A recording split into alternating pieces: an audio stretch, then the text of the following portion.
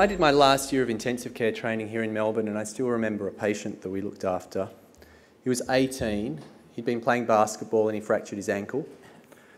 He had an orthopaedic surgeon put a screw in that ankle, and he was discharged the next day. And he was discharged that day with a box of oxycodone, like these tablets up here. And as like 18-year-olds might do, he had went out to a party and had some misadventure with that box of tablets and some alcohol and had a respiratory arrest. He came to us and basically left our ICU about a month later in a persistent coma, which is probably the worst outcome you could have thought could happen. So I think we will talk a lot about different things today, but this has clinical relevance and personal relevance to lots of us. And a story illustrates how this, for us, is an important issue.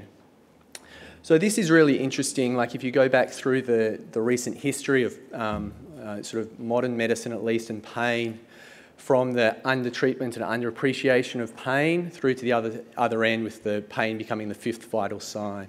And the pendulum has been swinging in both directions, and maybe we've swung a bit too far the wrong way.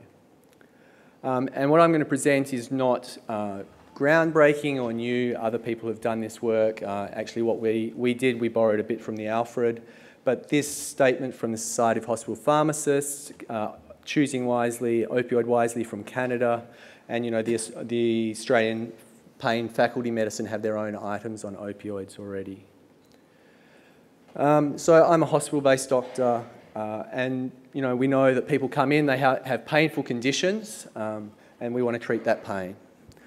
But like many things we do, we're not very judicious about how we look at that once they leave our care. So almost half of patients who leave hospital with opioids haven't had any in the day before leaving. And some of those will go on to be, who are opioid naive at presentation to hospital, will end up to become chronic users. And this is where it's interesting. There's not much evidence actually to help doctors tell them how much to give people. And so there's, you know, obviously we've seen the stats in the US, but you know the stats in Australia, as outlined on this slide, aren't great either. And the Atlas of Variation from last year showed that 15.5 million prescriptions for opioids in Australia seems like quite a lot. So one of the things you say is, well, how many tablets should we give someone? There is no literature out there, absolutely not one paper. This is the only paper that's been done, which is a sort of attempt at a consensus statement from America, where they tried to work out the range of tablets you should give someone. And the most interesting outcome from this study was that people who had undergone the procedure thought that they would needed less tablets than the people prescribing them. Okay, so obviously people who are prescribing it haven't had that procedure done to themselves. So we thought, well, this is interesting, we'll look at this. So we audited, you know, our sort of main areas of discharges for the hospital, and we asked some of those questions that came up before. So how many people were opioid naive that we were sending home on tablets before they presented?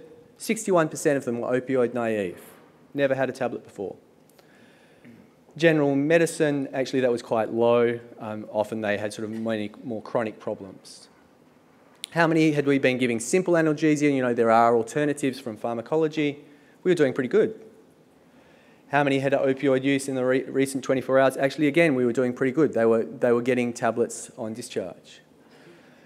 How many had the pain service involved? So they're the experts in the hospital. Only a third. I've put a tick there, though, because they can't see every patient in the hospital. They're supposed to be there for the sort of complicated ones.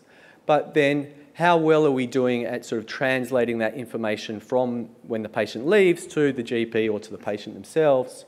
So there was actually not a documented weaning plan for tablets that we would expect in most of these patients who didn't take them before hospital should be stopping at some point. We were trying to sort of work out, you know, what are the consequences of this? The downstream effects are probably sometime in the future.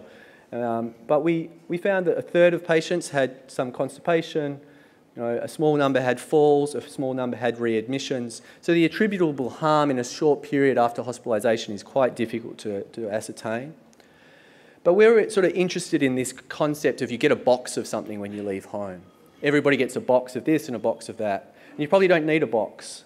And so how many were we giving, a tailored amount, 5 tablets, 10 tablets?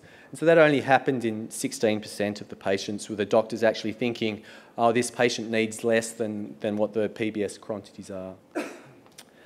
So we're working with this information to change expected prescribing information for the hospital, in that weaning is expected for these tablets. These are things that should be stopped.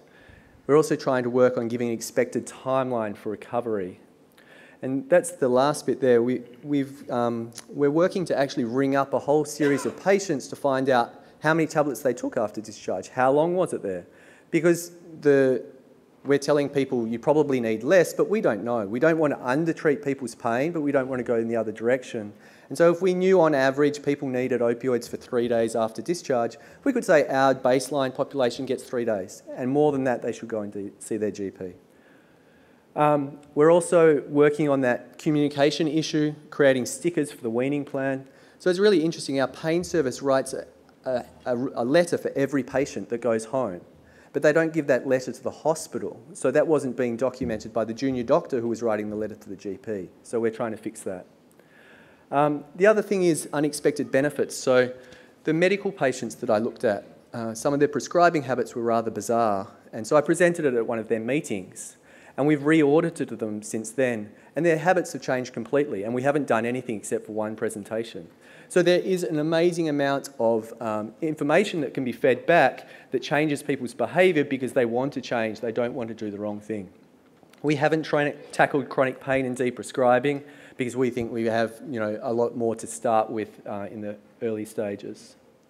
And when I give this talk to people at my hospital, I say everybody prescribes opioids, anyone who's a doctor, and what you do every day matters more than what you do once in a while.